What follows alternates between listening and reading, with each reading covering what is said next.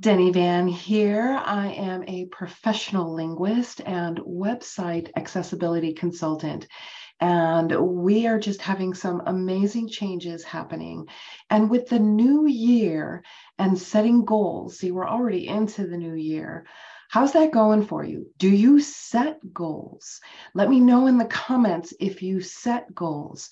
If you don't set goals, then maybe this video is for you because maybe I can convince you that setting your goals allows you to not spread yourself so thin. So if we're not setting goals, not setting a focus, then whatever is coming and getting our attraction on, our focus and attention on, is going to take us on this flying like a leaf in the wind kind of a journey. But if you want to activate your reticular activating system, tell it exactly what you want, and do some goal settings so that you can reprogram yourself and your behaviors so that 2023 can be a success for you. So in this video, we're going to be talking about the 6 areas of the mastermind. And yeah, and I know mastermind is this buzzword that's going around. Everybody has a different meaning, but I want to get back to who started teaching about the mastermind, and that's Napoleon Hill. So there are principles that are followed within the mastermind construct or framework. So we're going to look at 6 areas of the mastermind, and from these 6 areas, you can begin to hone in and really clarify what it is you want to accomplish. And why it's important to make goals. So if you haven't been making goals, I know for me, when I don't make goals, goals don't happen. I think it would be nice to do this and nice to do that and nice to accomplish this and nice to accomplish that. But my energy starts to be so spread thin that being so spread thin, it really sucks your energy, and then nothing gets done. Absolutely nothing gets done. So I'm wondering if you can relate to that, and let me know in the comments. We're also going to get into why it's important to focus just on the first 90 days or the first 3 months or the first quarter of the year if you're using this for business goals, because business goals are included within the 6 areas of the mastermind, whether it's your career or the steps you're taking toward your career, regardless of what that is, your business and career, how money is flowing in is a very important goal. And then strategize. We're going to talk about strategizing, what works, what doesn't, with an honest assessment of yourself, what you did, what you followed through on, and actually be honest with yourself, because nobody's here to grade you. We're not going to give you an A, B, or C or an F if you don't follow through. You're making a commitment to yourself. And if you're not able to commit to yourself, and maybe you're wanting a relationship or you're wanting certain things, if you can't commit to yourself, you're basically setting yourself up for failure. So the very first step in setting goals is to commit to yourself. But then what are you committing to? So I want to share with you the 6 areas of the mastermind. And it kind of looks like a focus wheel. So here in this area, we have health, business, finances, relationships, spirituality, and giving. So we're only going to be focusing on the next 3 months. So some of the things that I wrote down, and I like pen and paper, so I like to write down in pen and paper, and then I get it into a calendar, which I'll share with you later. And then I set them up in a goal crazy 90-day calendar where it has an evening and a PM review. And I'll get into detail with that. But first, start to think about, in the next 90 days, what health goals would you like to accomplish? What business or career goals would you like to accomplish just in the next 90 days? What are your financial goals? Write down 3 to 5. Don't avoid this topic. I work with so many who avoid the financial, say, oh, the money will come, it's law of attraction, blah, blah, blah. But what we're doing here is we're activating certain parts of your body so that you can make manifestation programmable. And your relationships, first of all, your relationship with yourself, that has to be number one. And some of the things that I shared in my goals for relationship are my relationship in getting organized. So what happens within me when I'm wanting to organize, clean, purge, whatever that is, and organize my space. And it's very important to do that. That could be a goal. And that'd be a perfect goal in the beginning of January, because in January, until the 18th of January, we are in Mercury retrograde. So that's a good way to go back, clean up any loopholes, things that fell through the cracks, things you said yes to, but kind of ghosted, those kind of things. Follow through on those things, and then come back and start moving forward with Mercury in retrograde with your goals. So with relationship, I also included my hobbies, because I'm a drummer. And one of my hobbies is I like to converse in Spanish. So I want to learn some more Spanish in the next 90 days. And I got some very specific goals for those two. Other things are my license requires so many continuing education units. So I have to make sure that I get those and I schedule those in. I see what's available, how much it costs, those kind of things. So I look ahead in the next 90 days, what it is I need to do to maintain those things. And then, of course, my personal relationships, not only with my partner, but with my extended circle, family. So those are different areas of relationships and things you can do over the next 90 days, such as talk, advise, give opinions or judgments less, and listen more. Just listen and acknowledge. And I've had some wonderful feedback just with that relationship goal of talking less and listening more. And my responses are, I hear you, I feel you, and thank you for sharing. And that's it. And the response back is like, wow, I just feel like I created some space with that. Thank you. So these are types of things that you can do to start building your relationships. And then spirituality, obviously you're here maybe for some kind of spirituality. And with spirituality, it's intertwined with everything. It really is intertwined with giving and your health and all of these things. But write down 3 to 5 very specific goals that you're willing to commit to over the next 90 days. And that could be a personal care goal, like you're going to do certain things like skin brushing or gua sha on your skin, taking care of the connective tissue of your skin, or education, such as taking a class, or even just observing Mercury in retrograde and taking the time out for that. That could be in your spirituality. Recognizing when the full moon is coming, recognizing when the new moon is coming as an opportunity to release things, and when the full moon comes as an opportunity for things to come into your experience. You can allow more. That could be a goal. Just allow, if somebody's bitching about something or complaining, or just allow it. Doesn't mean you have to get involved with it. Just allow it, and maybe even let it flow right through you and let it go without needing to give a reaction or give an opinion, a judgment, or a criticism. This is a really difficult place to be, because I want to, as a teacher of so many years, I want to be the teacher all the time, but I don't need to be the teacher all the time. I do need to be the student and the listener and the observer more. And this actually helps me in my spiritual goals. Meditation, of course, is one. It's what I do first thing in the morning and last thing I do before going to bed. Get into that space of unlimited, expansive opening with visions of what it is I'm driving the boat towards. And one thing that for spirituality and for all of them, it really is you can think about one word for the whole year.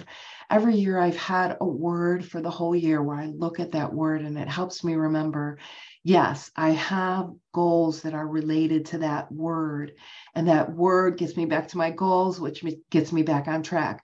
Because life is going to get you off track, especially if you have routines and behaviors that get you off track. So we're going to reprogram those routines and behaviors through setting up a strategy. We're going to get into that. My word for this year is actually 3 words, but it's mad scientist focus. And I chose mad scientist because I am working on a research project.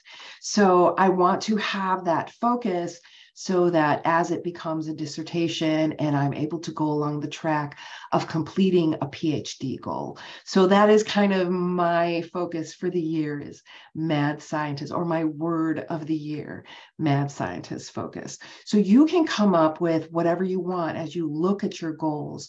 And we still have giving to get into and health. But all of these goals, you can start to see like a theme that might emerge, and you can give it a word and give it the word for the whole year. And that's going to help you stay back on your strategy and your path. Every morning and every evening, I just set up a routine. I have a morning routine and an evening routine, and that's my spiritual goal. And for giving, there are many beliefs that say, give 10%. Give 10% to yourself. Of everything you make, just put 10% aside for yourself. Don't even look at it anymore and just put it away. And then 10% give. Find ways that make your heart sing. And it doesn't have to be a lot of money. It could be your time too as giving. So 10% of your time could be 2 hours a week, maybe, if that. So if you can commit to 2 hours a week or a certain percentage of dollar amount, this is a way to fulfill this giving, because when we give, we want to make sure we're open to receive. And one thing that I do is our local animal shelter, they have a wish list on Amazon. So once a month, I have a budget, but once a month, I get within that budget and I look at their wish list and I'm able to ship it directly to them. So that is something that just when I give like that, it makes my heart sing. And so we support our local shelter. We have a rescue from our local shelter. He's just been phenomenal. So we want to give and support that. So whatever it is you want to support, find out what that is. Try different things. See what works for you. See what makes your heart sing. So write down just one goal that you're going to do to give in the next 90 days. You can write down a few of them, but we're going to just pick one of those. Okay. And then with your health, again, write down 3 to 5 goals that you want to accomplish over the next 90 days. And some ideas for that are drinking my water every day. So I have a goal of at least drinking one of these. Additional would be nice, but I get this one down every single day.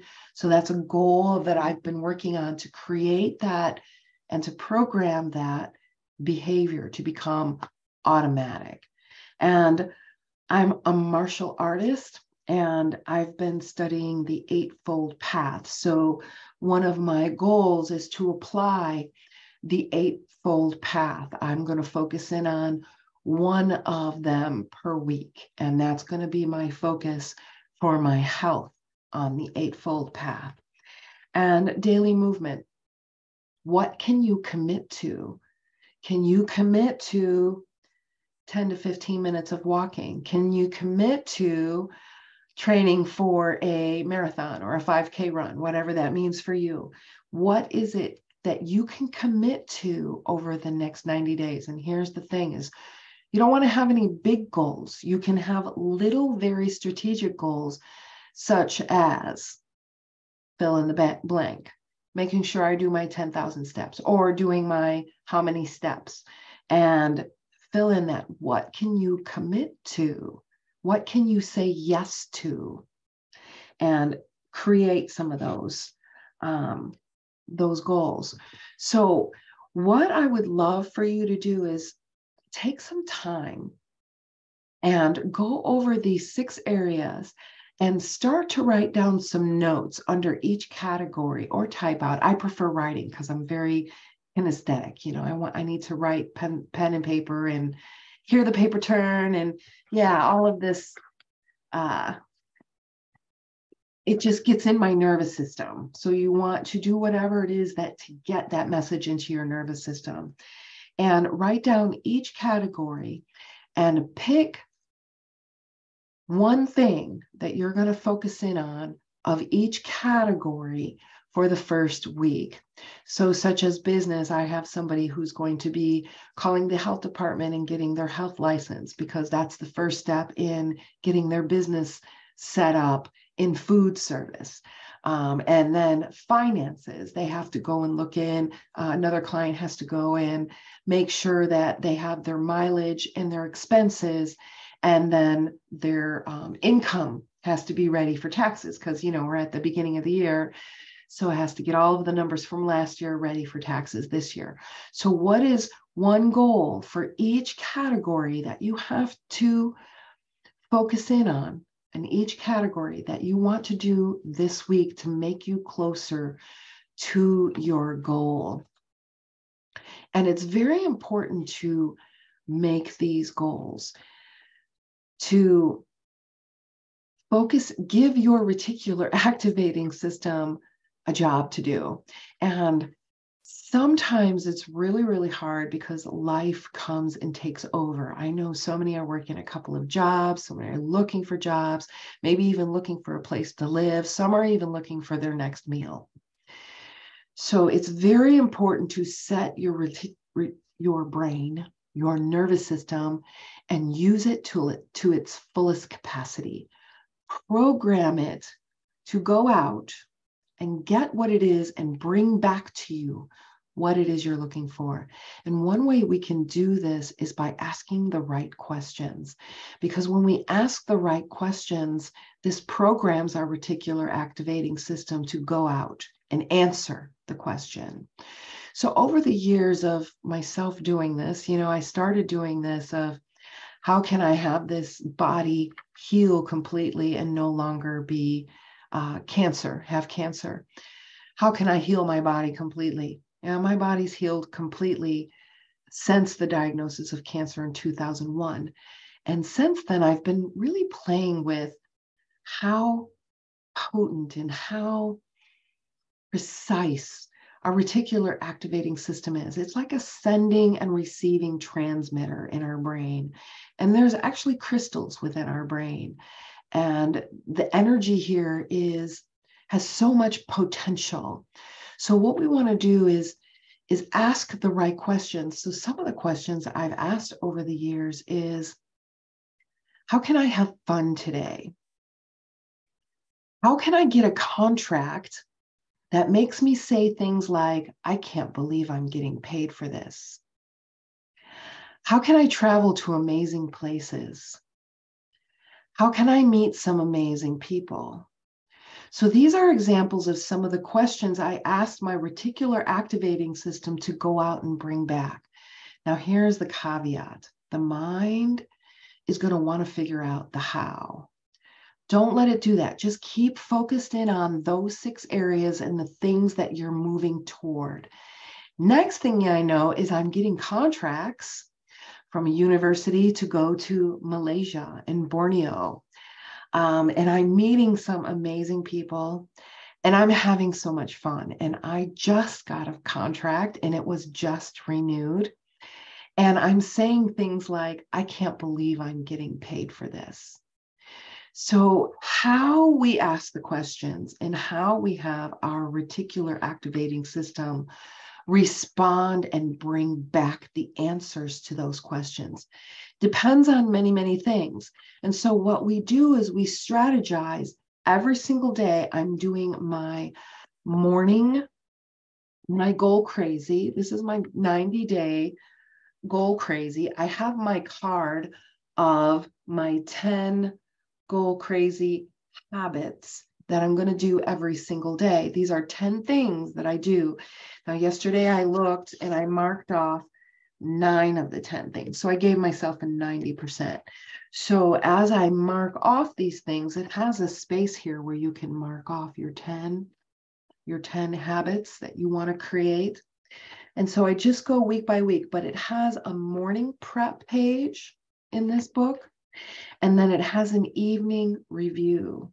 So every morning and every evening, I take a look at this. And, last night I was so tired. I just went to bed. And as I was going to sleep, I realized, oh my gosh, I didn't do my evening review.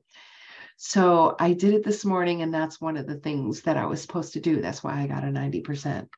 Then I have my calendar. And I love this calendar because it shows the whole month in review. And I'll leave links to this to Amazon. You can go and check it out. They have pictures and all kinds of stuff.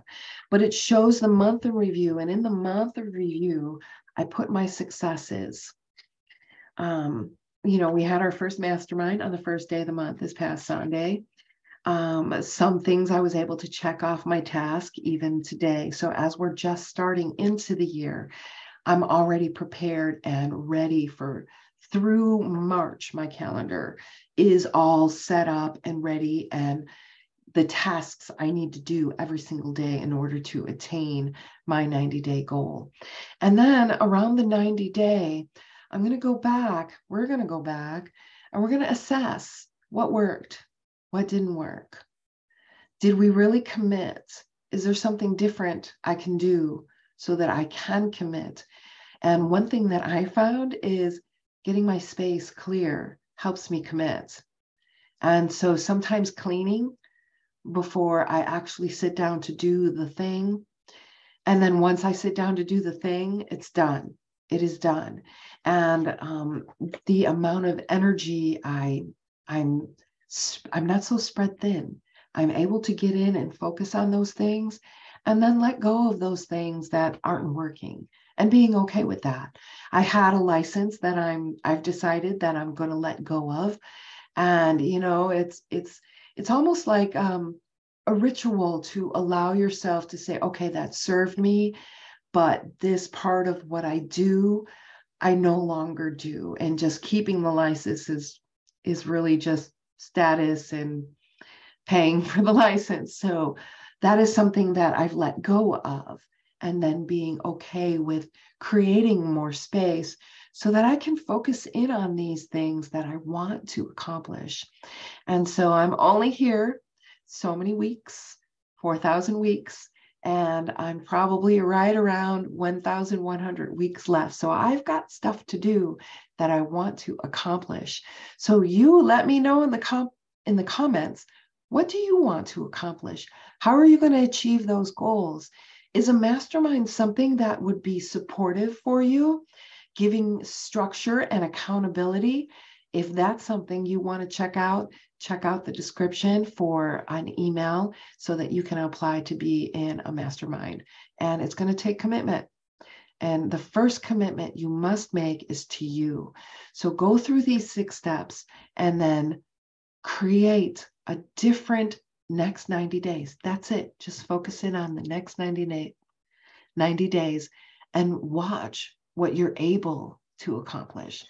So with that said, thank you so much for being on this journey with me with this 2023 goal setting blueprint. This is just the blueprint.